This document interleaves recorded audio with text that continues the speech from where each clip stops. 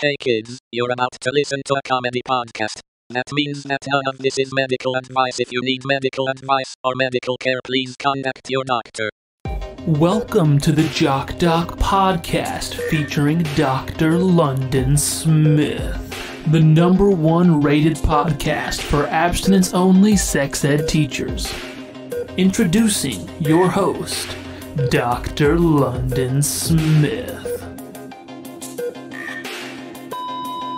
Hello, and welcome to the Jock podcast, where we discuss fitness and health and how to incorporate our modern understanding of science and medicine into our daily lives, but without it being so boring. I'm your host, drlondonsmith.com. I would like to begin by apologizing to our listeners. We've received some feedback about the excessive amount of technical medical terms that I've been using, such as asterixis and syrup chips. So I'll try to temper my terminology to a simpler one in the future. Here to help with that is our producer, Cameron. Dr. London, I am so excited to announce our new project. And no, I'm not talking about your new zit. I know you're proud of it, but that is not what I'm announcing, okay? Because I did work on it. But yeah, I guess that was my project more than ours. Right. That's not a group project. That is your thing, and you can promote it however you want. Dr. London, I am talking about a new show on our streaming service. Okay. Yes. For any listeners who have been listening the last few weeks, you already know this, but we are creating a streaming service to compete with Netflix and Hulu and all that jazz, and we are going to dominate them. Dominate. And we have a new show to announce today. Mm-hmm. Yes. I'm pretty pumped about it. Dr. London, I mean, you're kind of the mastermind behind this project. You came to me and you said, you know what sucks is Spider-Man and Batman. And all these bugs and flying things and all whatever, man. Well, because I have my own collection of critters. And well, you did. And you said your favorite one was the crab. And you were like, what happened to Crab Man? There's no Crab Man. And so we are filling that void. We have created a brand new television show that we're excited to launch, and we can actually, we haven't filmed it yet. I'm just going to say that yet, but we have the scripts right here. And Dr. Linda, I was hoping maybe you and I could maybe read a scene from it to give our audience sort of a preview of what Crabman is going to look like. Yeah. And by look like, we do mean sounds like, I think. Yeah, I mean, sounds like. I have some crayons. I was going to draw like a fun picture as we go. But we don't have to do that. We don't have to do that. I can leave my crayoning for another time, I guess. It's just you did bring so many here. Yeah, and that's what I'm saying. That's what I wanted to do, but it sounds like you're pretty anti me coloring. Let's start, and if you feel very inspired, then you could color, I guess. Okay. Here's your script. Here you go. I start here. I got the first line here. Go ahead. Right? Okay. Well, you've done it this time. You've gone way too far. Pinch. How dare you? Pinch. I pinched you. Oh, that's kind of annoying. I gotcha. Pinch. Yeah. I'm Crabman. Pinch. Yeah. Okay. Well, you've gone too far with this pinching business. You got body bags of. Well, I mean, the bodies are... You bagged them, but they're still alive because it's just a pinch. Yeah, I just pinched them. Pinch. Yeah, gotcha. Okay, really, that really stings. Gotcha, Captain. Yeah. Pinch. Okay. You want to see me scuttle about? I know you've gone viral for this, that you're really good at scuttling, but it's not helping us. Listen, Captain, I'm a man whose DNA was combined with a crab, okay? So I've got all the abilities of a man, such as ability to do taxes, ability to drive to the doctor, ability to open mail and also send mail, but also the powers of a crab, such as scuttle, and also pinch. I can't have you. Gotcha. Pinch. Gotcha. I can't have you filing taxes in here. I can't have you crabbing about. We're done with this. You're done here, Crab Man. Don't think so. Pinch. And scene. Wow. And that's one thing that they, I feel like they get wrong in all these big superhero movies is they have a whole movie about the origin story, but Crabman just casually, conversationally lays out little seeds so that he's actually been through all this genetic transformation, and you don't have to have a full movie to flesh that out. Yeah, I mean, it's boring to go over, a vat of nuclear waste tipped over and mixed with blah, blah, blah, blah. No, we're not messing with any of that. It's just a man who comes up to you and goes, pinch, gotcha. And for any of you listeners who might say, probably there is a crab man out there, right? Like someone has come up with this before. That's a fairly common enough animal that someone probably has. I'd say... I'd say, shut up. Yeah, like kill yourself, right? Yeah. I don't know if I'd say that, but like certainly I'd say maybe calm down for a second and let Cameron have his moment here. Let's get to production before we worry about licensing is really what the point here. Because we can transition this into Lobster Man so fast.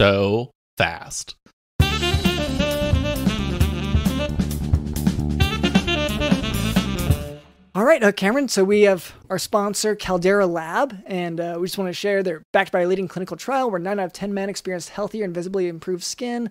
And so Caldera Lab has the tools to help your skin improve. Use code JOCKDOC at calderalab.com for 20% off their best products. And Dr. London, these products are so good. I am making Caldera's products part of my presidential campaign.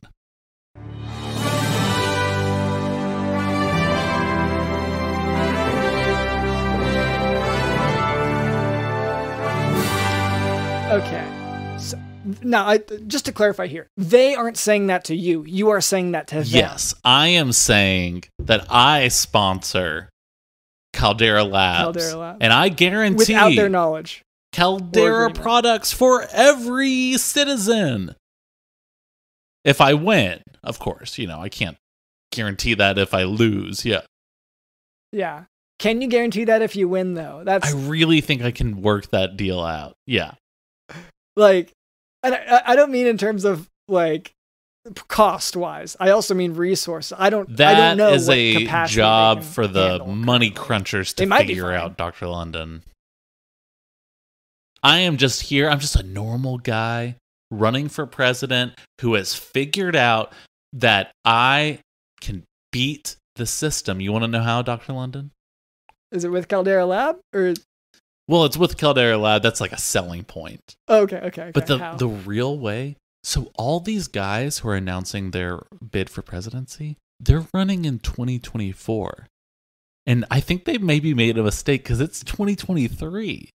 And so if I run this year, I'm the only one on the ballot. Okay. They're all like, oh, I need a year to prep. If I can really get my stuff together and make this work, I mean, it's a no-brainer. Yeah. So here's the one of the issues I found with it, because I've seen you prepping for this. Yes. Cameron 2023. Yeah. Not just the banners, but also the voting booths you've been trying to install in various areas, because of course they only bring out those voting booths and machines for the actual election in 2024.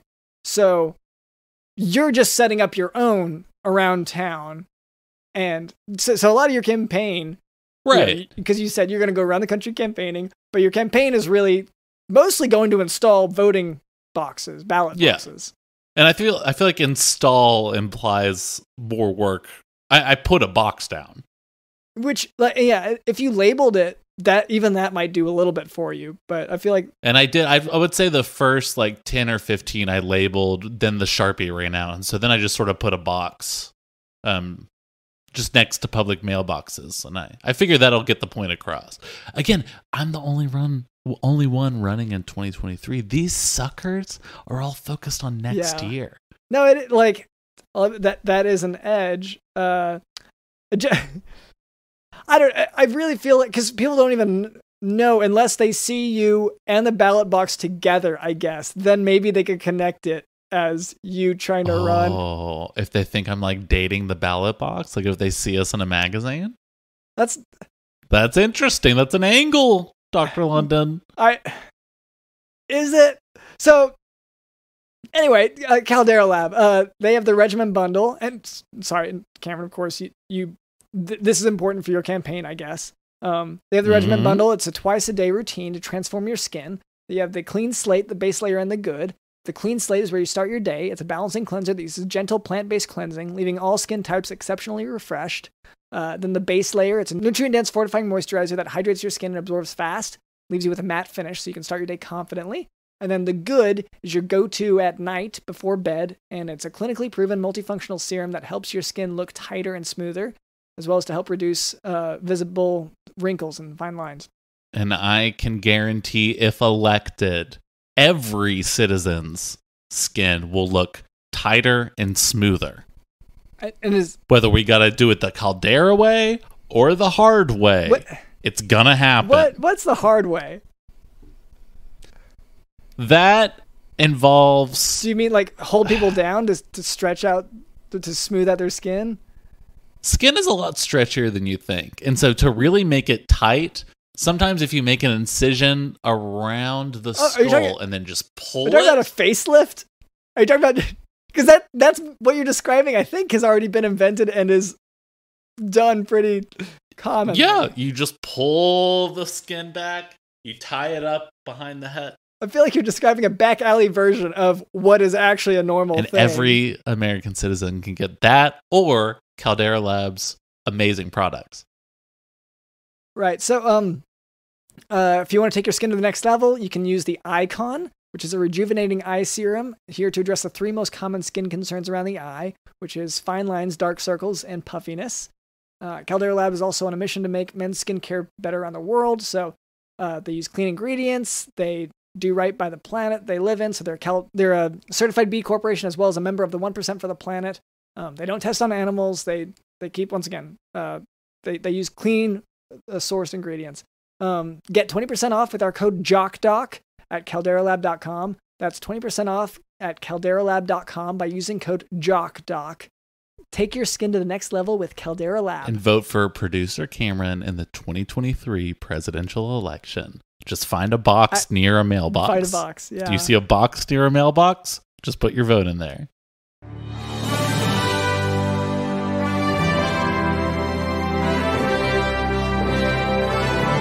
Anyway, so that was our producer Cameron. Also with us is Digital in the House.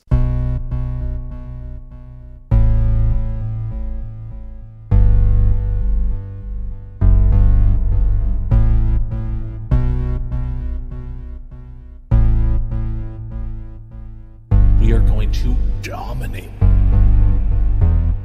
Dominate.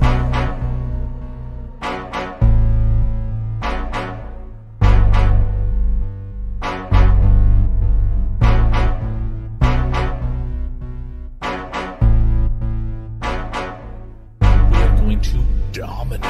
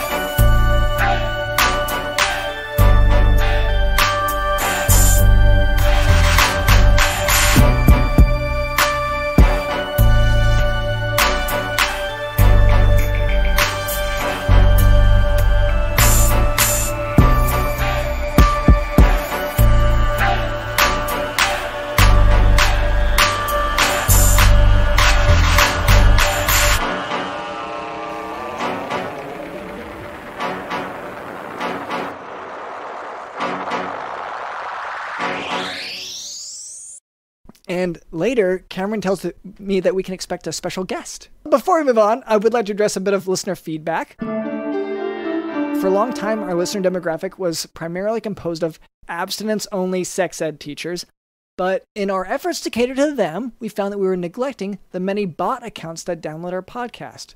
So, Cameron, could you check our TikTok for listener feedback? Absolutely, Dr. London. So, a few weeks ago, we stirred up a bit of controversy when we talked about the moon landing. Yes. All we did, we're just calling it like we see it. All we did was point out that when you watch the video of the moon landing, you can see the wires, and then eventually you can see the puppets, and then you can hear the NASA guys dubbing over the video saying, "Hi, I'm Buzz Aldrin. Can I get some moon cheese? Hello." Right, and like people, like I get that there's this authenticity, and I have to say to myself, well, I've never been to space. Maybe that's what it is like on the moon. Maybe there are puppet people, and there's hot push boys and moon cheese. But I have some doubts about that, just based on my own experiences on this planet. Right, and it's just asking questions. But so we talked about this and we posted a TikTok about it. And we've got comments like from Jabron Lames, who says, "Bro, how do you people exist? Watch a documentary, watch a debate, ask your professor, do something, bruh." Okay, Dr. London, you're all of these things. Yeah. Aren't my feelings about the moon landing accurate? Yeah. Boom. For one thing, they're feelings. It doesn't matter. Yeah, who gives a shit? But also, boom, I did it. I did the exact thing that you told us to do, Jabron Lames. I am a professor. That's a real thing. So, okay. Miles says, although everyone can have a podcast, not everyone should have a podcast. We've had this one a lot.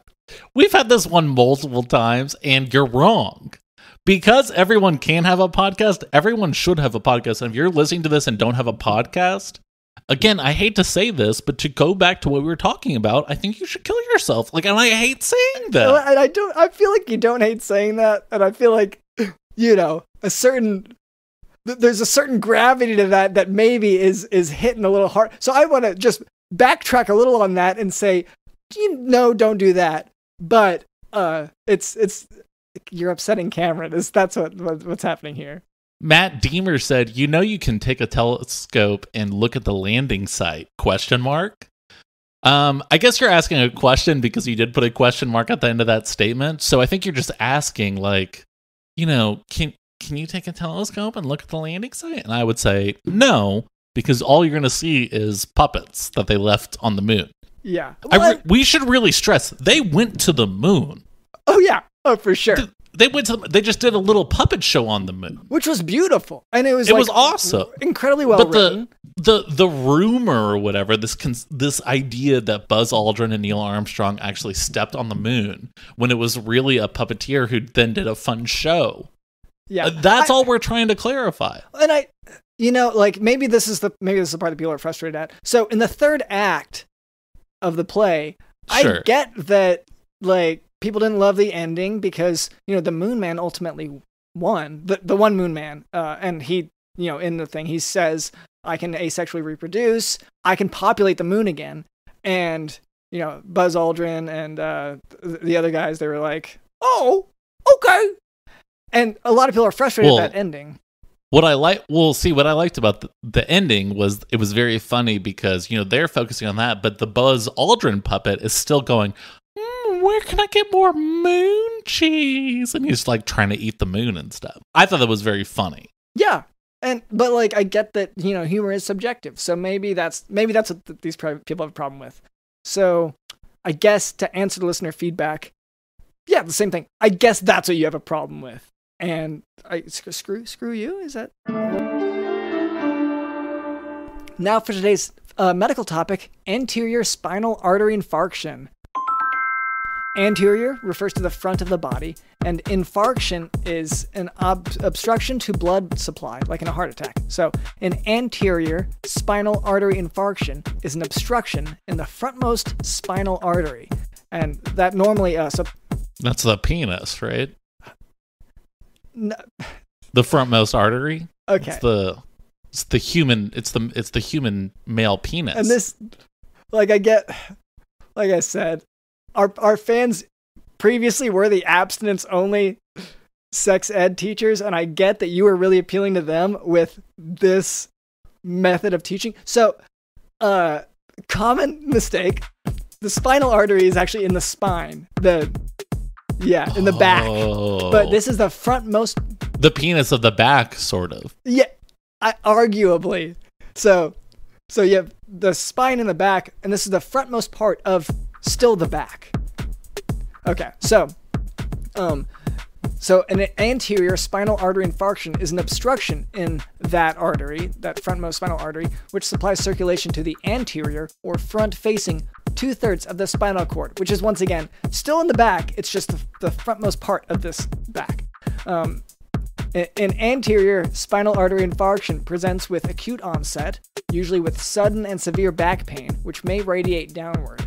This is associated with weakness, tingling, and numbness on both sides at levels that depend on the specific location of the infarction. Patients. What do you think is the penis of the leg? Right? Like the leg has a bunch of bones. Yeah. So what is the penis of the leg? From a doctor's perspective. Yeah. So I guess you'd have to get into what you define as the purpose of the penis. And it's essentially a blood sac, I guess would be one way to look at it. So which part of the leg has the most potential to hold blood? And yeah. Well, and you can, if you touch it like the right way, then it'll like release like a juice. I guess if you cut open part of the leg, then it would release some juice, but it would probably be blood. Okay, that counts. I guess, yeah. Okay, so like the femoral artery, maybe, because that's a lot of blood goes through that. Oh. But also, if you're talking about something that people use for sexual things, then maybe the foot. People use that for stuff sometimes. Oh. So, but great question. I'm glad we're finally moving on from the abstinence-only sex ed. Like this is a little bit more in depth than most people get from our podcast. So, anyway, patients with an anterior spinal artery infarction may experience flaccid paralysis below the level of the infarction, along with a loss of deep tendon reflexes at the level of the infarction. These symptoms transition into spastic paraplegia several weeks later. Patients are also likely to experience a loss of pain and temperature sensation and an extensor plantar response on examination. There's no specific treatment for anterior spinal artery infarction, though. And just, look, we don't agree with abstinence-only sex education. So Dr. London and I have discussed starting a class for the exact opposite of that, which is an extremely slut-heavy focused sex education course. So teaching you about sex, and then also just like how to put out, how to get laid, how to pick up chicks, how to pick up dudes, all that stuff. We're very anti-slut shaming to the point that we are calling it slut. Like we're throwing that label straight on it. We shouldn't shame people for that. Yes, yeah, we're happily embracing it, and we're doing sex ed like it should be done, which is just easy. All right. Well, I hope that clarifies all the questions about both anterior spinal artery infarction and sex. All right, Cameron, you said that we have a guest today. Is that right? That's right, Dr. London. Oh, hello there. My name is Dr. LondonSmith.com, and this is our producer, Cameron. What was your name? Ernie. Is that Ernie? Tarney. Carney? Like a carnival Tarney. worker? No, Tarney. Tarney. Tarney. Tarney. Torney. Tarney. Torney. Yeah. Cameron's got it. Yeah. Thanks so much for bringing me on. Glad to be here. Yeah, welcome to the show, Mr. Tarney. Torney. Tarney, yeah. My parents are Australian, but not me. Yeah, you say your parents are Australian, but you still pronounce it the way you pronounce it is kind of the vibe I'm getting. It's a cultural thing, yeah. Yeah. And so your parents were Australian, or where are you from? Middle of the sea. I was born. Mm-hmm. So in transit between continents? Yeah. Okay. Yeah. Pacific Ocean. Okay. Oh, wow. Well, where were you, primarily raised? The Pacific Ocean. Oh, okay. That was also boat. Yeah. Boat focused. Okay. Yeah. So, was it boat or plane? Submarine? Raft. Okay. So you grew wow. Okay, so you grew up in a rafting culture. My parents were big fans of the water world, so we kind of took the water world lifestyle. Oh. Yeah, so... Have you seen the movie? I'm trying to... I don't remember a lot of specifics, so I'm thinking I maybe saw clips of it. Most of my... Dr. London, I saw the movie. Okay. And I was about 7 years old, and it was on TV. And I remember I was eating graham crackers, and I made cinnamon toast, which is you take a piece of white bread, put some butter on it, and then you put some cinnamon on it, and you toast it up. You put it in a toaster oven or something like that. That is what I remember about this movie. Torny, is your upbringing, I mean, was it entirely Waterworld based? Was it also maybe Life of Pi based? Did you have a tiger involved? No. No tiger? No tiger. Damn. We did have fish. Yeah, okay. You know what? I was gonna guess fish would be involved here. I haven't seen Waterworld, so I don't know about the cinnamon toast aspect. But so this is where our cultures actually align. From the coastal regions and the middle of ocean regions, we also had fish. Now, were yours alive when you caught them? Yeah. Okay, so that's very different than yours. You caught dead fish. Yeah, they were super easy to catch. Yeah. Well, someone handed you a grocery bag, and you're like, "Oh, I caught these fish." Yeah. You know a lot about his life. You guys must be really good friends. Documentarian. Well, he's a documentarian. A documentarian. Documentarian / I was going to say mortal enemy. Of course, no one knows more about their enemy than their fellow enemy. You know what I mean? What brings you here today? Torny.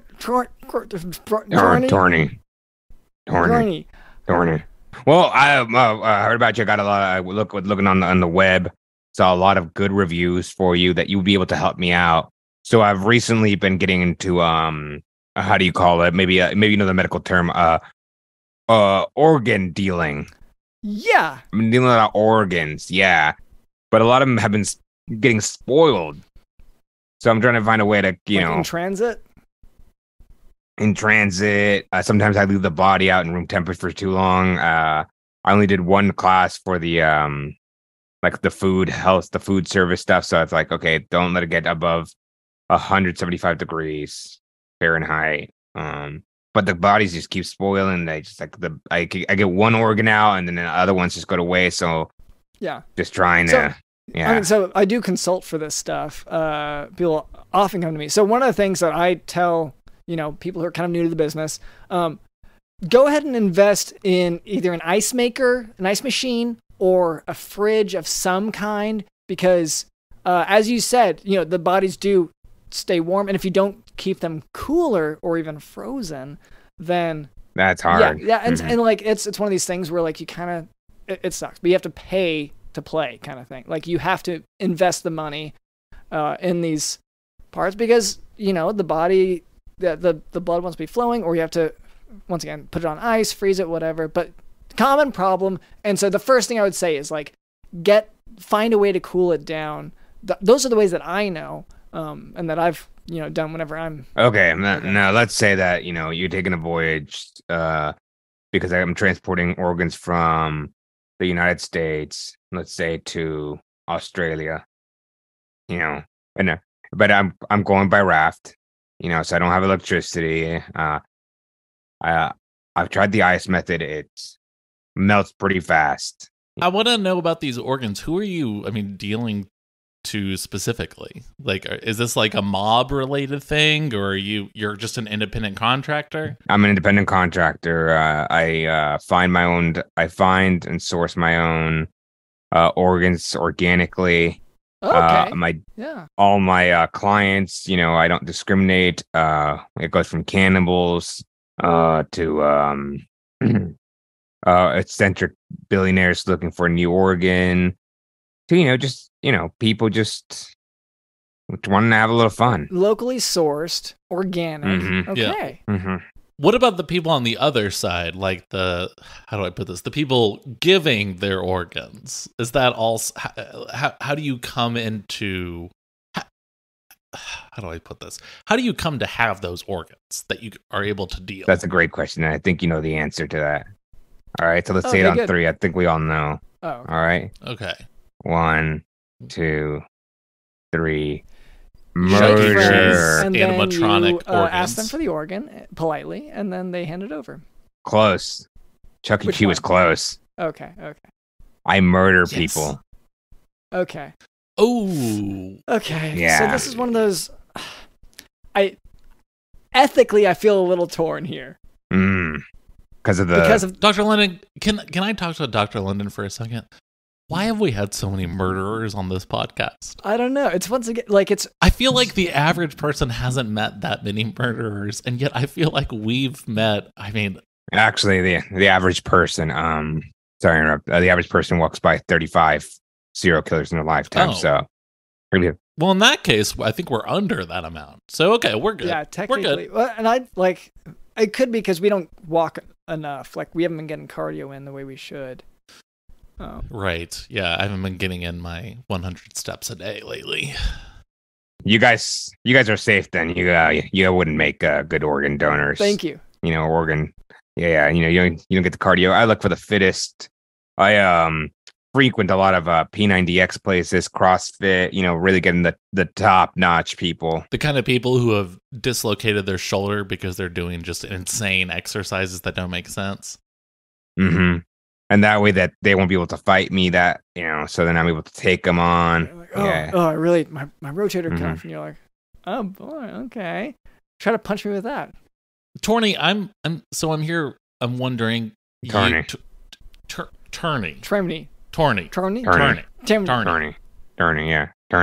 You're working with, it sounds like kind of some shady people. Like, you're a murderer. You're also working with cannibals. I mean, do you consider yourself a shady person, or do you think this is all above board, or?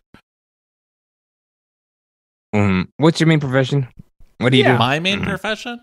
I fix animatronics at Chuck E. Cheese. And those animatronics are without sin? I mean, no. Are they without sin? No, of course not, because they impregnated my mother/father out of wedlock. So no, of course not.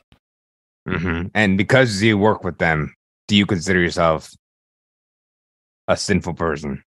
Oh, I consider myself a sinful person for many reasons beyond anything to do with the animatronics. Well, I don't.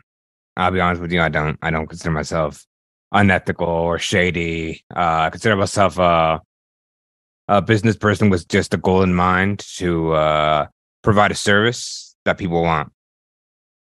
Yeah, but you're murdering people. I mean, that's a little iffy, right? I mean, look, Dr. London and I, have we murdered people for this podcast? Yeah, of course. Yeah, you got to sometimes. We don't make a regular thing out of it. And we're not making money off of it. This podcast makes no money. Mm-hmm. So we should think about monetizing. Oh, no. You think about monetizing. Never and we don't want to sell out. No, this is art. Really this medical education podcast is art. Okay. I'll tell Banksy that. I'll tell Banksy, who is an artist who makes millions of dollars off his art, that he should stop making money. Well, I know Banksy. I took one of his kidneys, that actually. Total sellout Banksy? Yeah, we should probably just tell him, right, Dr. London? We're not talking to Banksy right now. Because the last time we got together, he was like, oh, my millions of dollars. Like, oh, I did my little painting on the side of a wall and someone paid me a bunch of money for it. And we were like, Banksy, get out of here. Banksy. Yeah, so we're not talking anymore because of that reason. Anyway, I feel like it's time for chores. Oh, no, Dr. London. Let me explain what the hell you're even talking about. Me and Dr. London have been neglecting everything on our to-do list for quite a while now, and so we've built out this chore wheel that we spin every single week, and whatever it lands on, that is the chore we have to do. Now, Mr. Turning, would you spin the wheel that is behind you? You see that big wheel behind you? You can just go ahead and... The chore wheel, unfortunately, I hate this. I hate we have to do this, but it landed on read our Twitter drafts. I'm so embarrassed to have to do this because my drafts are for me. You know what I mean? Those are the things I haven't workshopped yet. But Dr. Lennon, can we hear a couple of your Twitter drafts real quick? Sorry, I'm pulling it up now. Okay. Coming up on a recession. It's my hairline.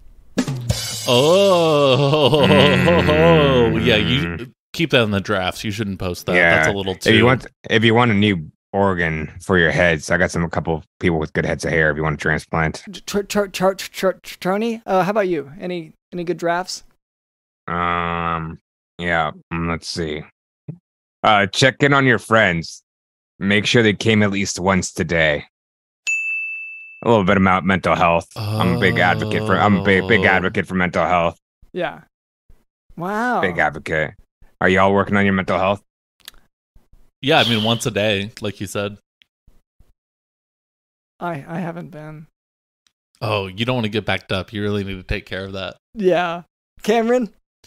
Yeah, my tweet draft says, Judd Apatow opines studios already have an end date in mind for strike. As the writers' union strike gears up for its second week, Judd Apatow has some theories about how and when a deal might play out. How many characters is that? I believe it is, I don't know, I mean like 20, 30. But that was really good for mental health as well. Mm-hmm. Well, Cameron paid up for the extra typing space. Yes. The extra characters. Okay. Oh, yeah. I'm paying for Twitter Blue because, well, and also, like, I don't think you're allowed to tweet the words Judd Apatow without paying for Blue. Anyway, I think we did it. Wow. We really did the chore.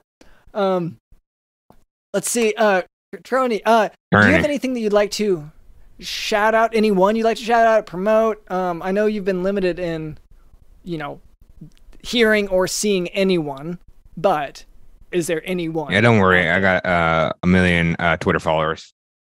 Yeah. You could tweet about this if you wanted, by the way, if that's the case. Yeah. I will.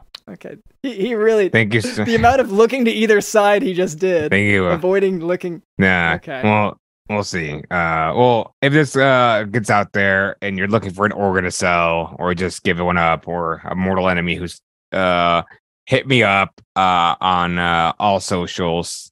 If you're looking to go pay respects to someone I stole a bunch of organs from, hit up at Heredia on Instagram. Check out what he's doing. Okay. Well, thank you to our guest, Tony here. Yeah. And thank you to our producer, Cameron. Thank you to Digital in the House.